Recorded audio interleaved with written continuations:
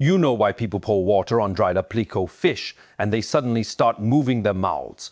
You might think it's some kind of fish magic, or maybe they're not actually dead, but you are completely wrong. Someone asked why plecos can seemingly resurrect from mummified corpses with just a splash of water. These invasive species possess incredible survival instincts. When water is available, they breathe through gills normally. Without water, they enter hibernation mode, while regular fish die within minutes outside water. Plecos can survive 72 hours under 100-degree heat exposure, even after becoming rock-hard fish. Jerky, an hour in water, brings complete revival. But why does everyone despise these seemingly harmless bottom feeders? The hatred runs deeper than you'd imagine.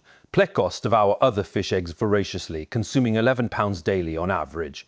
Meanwhile, they reproduce like biological warfare machines. 6 to 8 spawning cycles annually, 2,000 eggs per batch with 80% survival rates. Here's where it gets terrifying. Juveniles reproducing a juveniles months, creating exponential population explosions. These survivors thrive anywhere. Sewers, polluted ditches, contaminated waterways.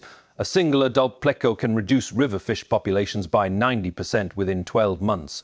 Fish farmers face bankruptcy from these aquatic locusts.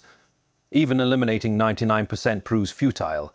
The remaining 1% rebuilds entire colonies within 6 months. You'd think Americans would simply eat them into extinction. Right, wrong again. Pleco meat tastes awful, tough texture, overwhelming muddy flavor, bitter aftertaste. They're mostly bones anyway, yielding only 15% edible meat. The best solution: dig holes and bury them. Sometimes the simplest approaches work best against nature's most persistent invaders.